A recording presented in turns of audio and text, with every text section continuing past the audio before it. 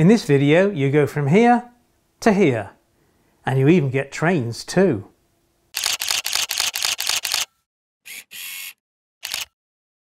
Hi, welcome back to Chadwick Model Railway. I'm Charlie. A bit of wiring, a bit of testing, running some trains, but it is an epic. Get yourself a cup of tea and some biscuits. If you've got any comments, then let me know down below. In a previous video I'd made this board as a base board to go underneath the main board to hold my Digitrax equipment and stuff. And then realising that I really wouldn't be able to get in underneath to maintain anything, and rather than not use the slide out drawer, I've gone for a wall mounted option. And you can see by these red raw plugs along there, I changed my mind once I kind of drilled and put another batten in, because I wanted to shave some off the bottom to make a shelf. So my idea is this would go here, and then on this shelf would go these type of power and Digitrax components would sit on the shelf and kind of sit up here, and then all the main electronics would go on top. And hopefully that may make some kind of sense. Whilst down B&Q, when I bought some stuff this morning, if you remember, I mentioned about the possibility of having a system where I can turn the power off in the room, and for a meagre £12 you can pick up one of these radio controlled switches with a remote control. So if I just show you how this works, and you might find this of interest. I'm not necessarily recommending this at this stage, because I've only had this one, I bought it today, but I bought another set a couple of days ago and they seemed okay. So I'll show you what it does and how I program it. Now this little remote has 4 channels, A, B, C, D, and also an on, A, B, C, D, and an off. So you can turn on channel A or off B, and similarly all the way down, or you can turn them all on off in a oneer. Also in the box you get 2 of these little plugs. So now you need to program the plug to match with the remote. And if in the past you've had problems with this kind of stuff, it certainly isn't the case today. So you pop one of the 2 plugs into the socket, turn it on, the little red light flashes, and I actually want this to work on button C. So I press C, and you hear a little click, and that's it programmed. So if I press C again, it'll go off, on, off. Couldn't be easier. And just to demonstrate, here's one of my what should we call it, favourite tools, my Dremel. So if I turn C on, and if I turn C off, on, off, or on, and then all off, so everything goes off, including one of my other lights that's on channel A. Right, let's turn C off. There we go. A straightforward piece of kit, easy to program. As I said, 2 of these little plug jobbies and the remote for 12 quid. And as you noticed earlier, one of the other lights is also on channel A. There it is, and on. So it just makes perfect sense. And when you leave your room, all you need to do is turn all off, as it were. Everything kills the railway room and you're good to go. Just switch the main lights out as you leave. Kind of makes sense, really. Yeah, £12. Anyway, if you're interested, drop me a comment in a month or so's time, just to let you know how I've got on. Because if it turns out, I'm not recommending these, don't run to B&Q and buy them. It might turn out the garbage and they last a week. So, you know, give it a month or so and ask. There we go. And what else have I bought down B&Q today? Well, I bought 3 little brackets to hold this shelf up, which will obviously sit around about here, and 2 surge power extension leads. One is a 6-way and the other one's a 4-way. And what I thought of doing was these would then mount on the board, and then all the electrical bits would plug into there, and then that would then plug into the socket onto that little B&Q clever little radio switch. Sort of makes sense. I don't know why I keep saying makes sense.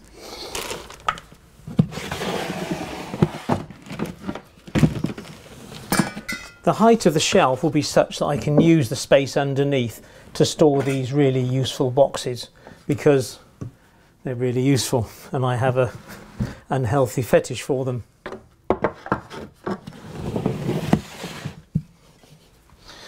So what I shall quickly do is use these brackets, pop this shelf up and then get back to you. I'm sure we've all put shelves up before, but just get a bradawl once you've marked out where the holes should be, and just a not pre-drill, but just make a small hole, and then it's just left to me and Mr. Makita to put these brackets on.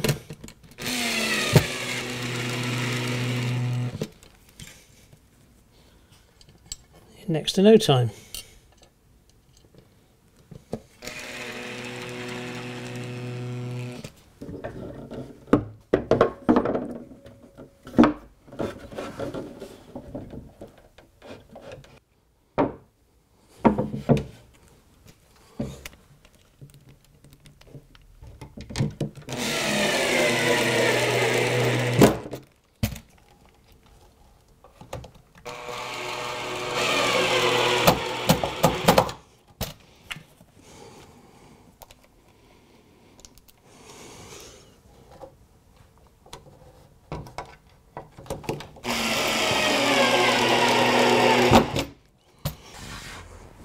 Well, that was simple enough.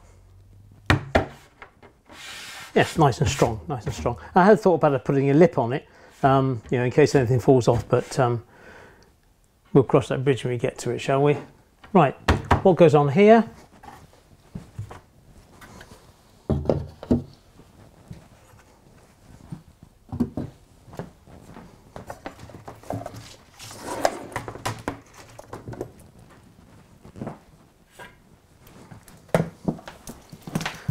And this is the start of the Digitrax kind of nightmare, really.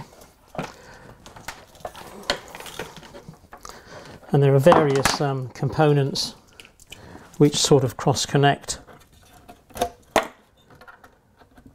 All of the cables obviously will need shortening, and then this is the main cable that goes up. Or on the old Chadwick, this went up onto the as it plugged in underneath the board. So now I'll make an arrangement. I think that we'll take this over to here. So if I ever need to disconnect the whole system, I can, and leave the board intact. You know, if we're doing sort of fault finding or whatever, I don't really want to start undoing wires. So using this old, what do you call it, chocolate box push-in connector will give me an easy break. And then from here, we need to then try to work logically into the rest of the electronics, of which I'll go through one at a time. In the meantime, first, I think I'll pop in those extension leads that I mentioned, and see how we get on. Now, as usual, I'm a bit picky with my extension leads, and I bought these from Screwfix. And this is a 6-way connector. If I plug him in and turn it on, you can see the lights here, hopefully, that the power's on and the surge protection circuit's on. And when you turn them on, they've got an LED, so you can see which ones are lit. And then I shall either mount this here, or I shall mount it underneath and then drop the leads down. But we'll see how that shapes up and how many components I can get right across the top here. Also worth a mention is the fact that these extension leads have holes in the back for a screw mount. So obviously you just pop some screws into your timber and then drop this into place, and if you hold them up and you're nice and tight, then this will stay still. I don't really want one that just sort of flaps about. Time's now moved on, and I've fitted both of the 6-way extension leads underneath the shelf. I actually took back the 4-way extension lead because I could get the 6 in there, and I thought, well, for an extra £5 it might be worth those extra 2 sockets, and Screwfix are only too willing to swap it over for the other one. I've also popped on the shelf some of the Digitrax components, and also on the far left hand side there's a DC power supply, which I'll use for some of the DC driven accessories such as point motors. When I first put the original Chadwick TMD together, I used this kind of, what would you call it, quick release kind of chocolate block to power the layout up, but ridiculously I'd put the power end with the pins, which means if you power it up and this is disconnected and you drop it on something metal, then you're going to get a short. So this time I've kind of thought about it, done it the right way. So the power is on the sockets. So this will go up on the board here, and then when I want to power it up, well, this will always stay in. But if I want to undo this for a bit of fault finding or whatever, when I take this out, obviously there will be no bare connectors, because if you had it the other way around, then these bare connectors might well be carrying your power supply, your DC voltages and all that sort of stuff. So if you're going to use these, then try to make sure you do it the right way around, as opposed to the way I did it originally. There we are. These are very good connectors, and they're available from quite a few modelling outlets, and squirestools.com sell them. I think this is the 10 amp size. There is a 6 amp slightly smaller, but I bought the 6 amp as well, but I would always tend to go for the larger one because it's kind of easier to wire up and everything else. So there we are. So that's going to go up into this corner here, and I will tidy up this wiring. I think one piece of electronics that's worth explaining to you is this board called a PM42 from Digitrax. PM, I think, stands for power management. And you can use PM42s or their equivalent. I'm sure other decent companies make these, because if you use them on your layout, you're able to split your layout into power districts. These 4 relays produce power into 4 separate sections. So for me, I can have my inner loop, my outer loop, my branch line and my fiddle yard all on a different circuit. Of course, it does mean much more wiring, but if you hit a point with a train going the wrong way against the point and everything stops dead, obviously all the sound shuts down and every loco on your layout will stop. Well, not on this, because on this one you'll only lose the one circuit, such as the outer loop or the inner loop. So that's how it kind of works. It looks more complicated than it is, and this dreadful piece of wiring here, it's what you've got is your earth or your common coming in, your negative coming in, your live coming in, and because I need 4 of these cables coming out, I've had to loop them across. Now, if you saw last week's video, which should be up here, I mentioned about a new terminal block, and it's like the toilet rolls in a current crisis. Amazon had sold out with them from very, very quickly. So obviously quite a lot of guys thought that was a good idea. So the 12 ways were sold out, but I think there was 8 and 6 ways, and hopefully they've got some more, because the way they work is you can just use a like a buzz bar shorting link across the top, and if you haven't seen the video, click the link and hopefully it makes sense. So you've got the power coming in on 4 strands, and then it comes back out on 4 strands. So you've got the first circuit, the second circuit, the third and the fourth, and it really is quite simple. There's a bit of soldering to do, but you could buy something called a breakout board, which makes it much simpler, but the breakout board's about 35 quid.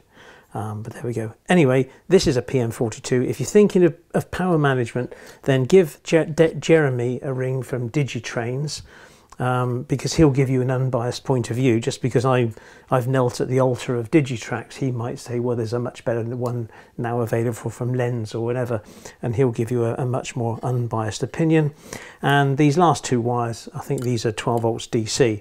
So what I'm going to do next is I'm going to wire this up into here, and all this, and then after that I'll be able to power up this side of the layout and perhaps start running a couple of test trains. Wish me luck. In case you didn't see last week's video, here's that terminal block I was talking about, and you get 5 sets of terminals like this, and also 5 red and 5 black of these sort of jumper contacts. You just loosen off, you just whip off the the cover, which is numbered 1 to 12, and loosen off the screws and then pop on this jumper, and then obviously all the contacts are the same power feed, so they, you just put your power in and you can come off of all these 12 contacts. And here's one where I've actually cut up the bridging pieces, so you've got 6 red terminals and 6 black, and then you can have your feed and return on the same terminal block. So what do we have here then? Well, here's the feed, as I mentioned, coming in from underneath, both the feed, the return and the unearth. And with this terminal block I've cut it into 3 lots of 4, so you've got your red feed, your black feed and an earth feed coming into 4 different channels.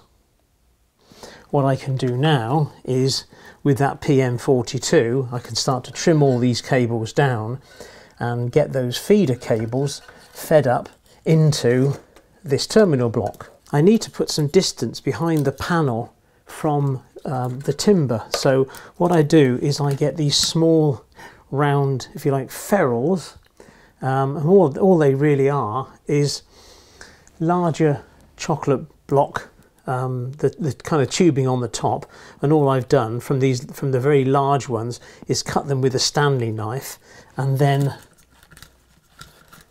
pop them behind where the screw will go to give me some distance to keep this off of the timber.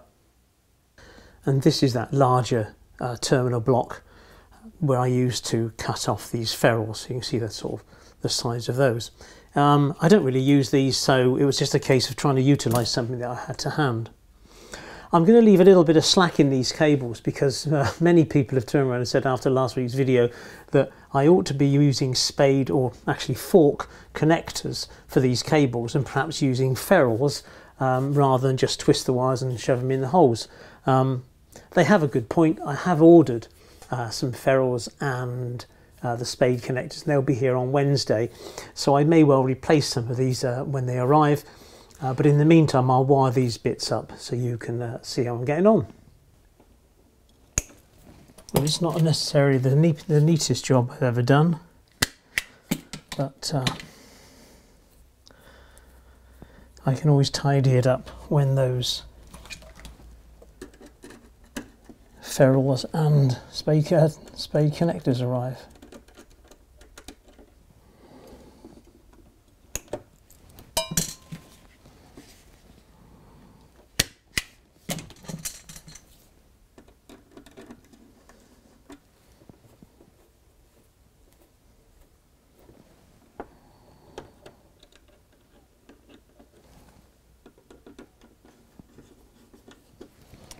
Okay, just give them a pinch up.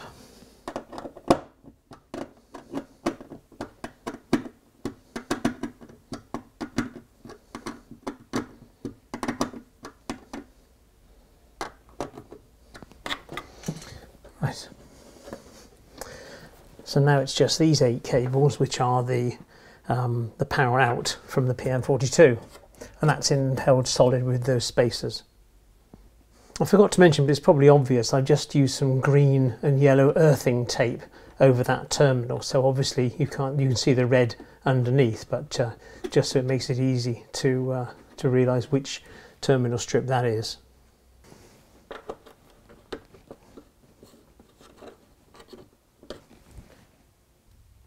Now I'm installing 4 terminal blocks, 1 per district, to take the power from the PM42 out to all the circuits on the railway.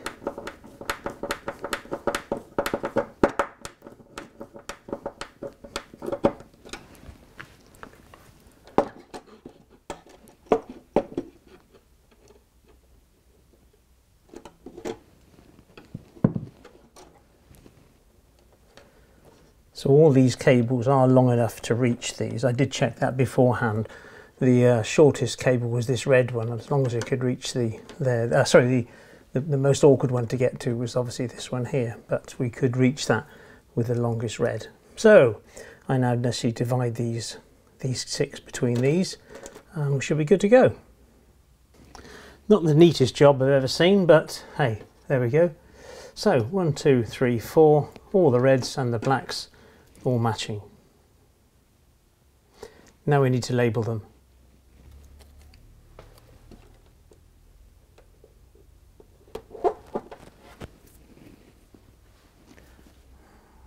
Now I did mention earlier something about a breakout board which you could use on the PM42 to make it easier than all these contacts you're having to be soldered. Well, traditionally this is a BDL168, and as you can see there are dozens, well, not dozens, but there are about, I think it's about 18 or 19 sort of soldered cables on here, and it's not that difficult to do because these little blue fittings do actually come away, so you can kind of build it on the bench rather than do it in situ.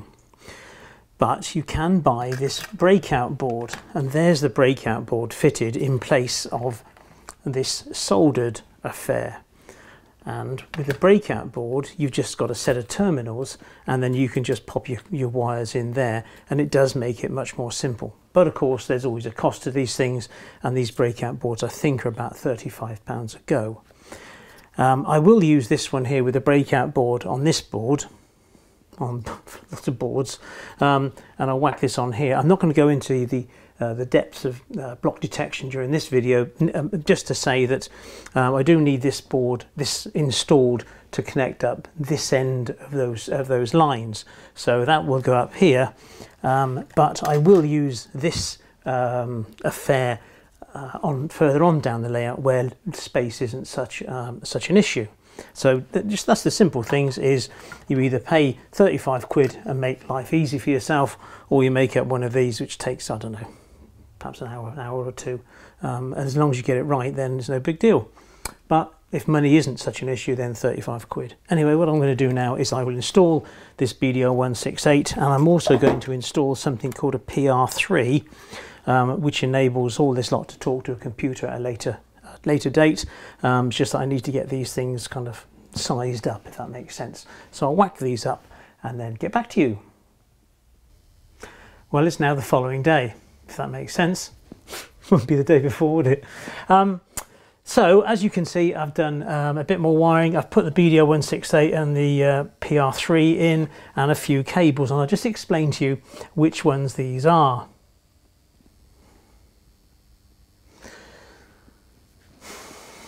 Firstly, coming out of the Digitrax controller is the LocoNet cable, and this daisy chains between each of the components and then goes off onto the layout. Sadly, I've made a mistake here because I also need to get two cables into this PR3, so this will have to come down because I physically can't get the cables in because I put them too close. We live and learn. The rest of these cables are a bit loose, and the reason for that is because they're going to go on the underside of the board that's going to sit on top. And a quick run through these cables. So we have, coming from the inner and the outer terminal blocks, we've got the power feeds that go off to run the points and the accessories and that kind of stuff. Coming into here, into the BDL168, are all the red wires. So those are these two red cables, and they are for one from the outer and one from the inner lines. So they're obviously separated. And then there's only three pieces of track that come off of this board. So there's one in zone A and two in zone B, and that's the first half of this board. Up the other end of the layout there's another BDL168 which runs the rest of the board that you'll see later. And that's really all I've got to say about this. I know it's a bit of a mess, but as I said, the board will sit on top, but it's kind of in and working. I don't actually need to power up the BDL168s with 12 volts DC because we're not doing block detection, we're just kind of making trains work. And then when I throw the switch, it puts power on the track. So let's go and see if the trains will run. Well, I'm pleased to say the electricity gods have been with me today, because if I power up these trains,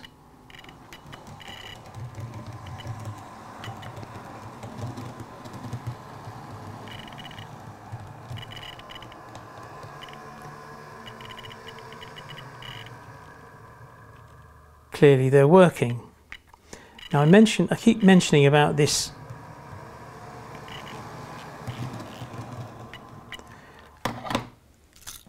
PM42, the power management tool. So what I intend to do now is run both trains in that direction and then short out one of the tracks, and hopefully the other train should keep working. This isn't something I've already tried out, by the way, okay? We're just cuffing it. So hopefully if I put that across those tracks, it will stop this one but not that one. Okay, wish me luck.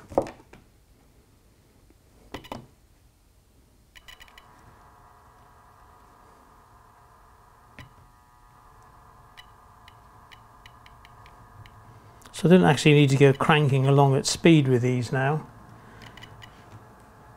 So there goes the warship into the siding, and then if I short out the warship's track, hopefully the DMU will keep running.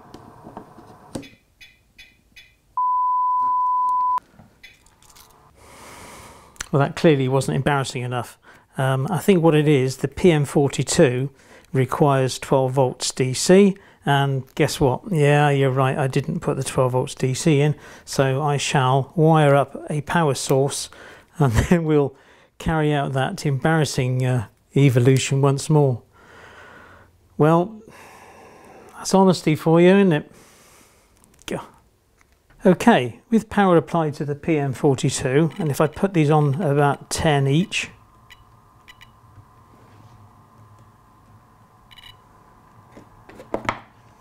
and then I short out one of the tracks,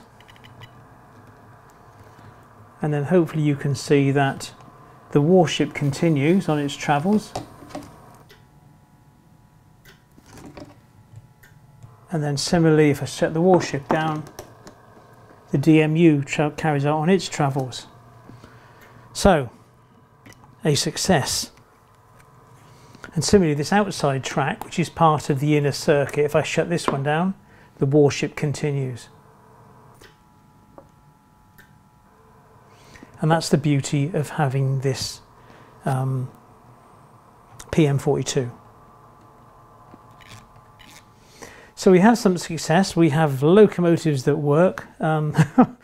It's been an absolute nightmare, hasn't it? One thing I'd like to show you is a very interesting tool that I bought from Train Tech. And all it is this small LED.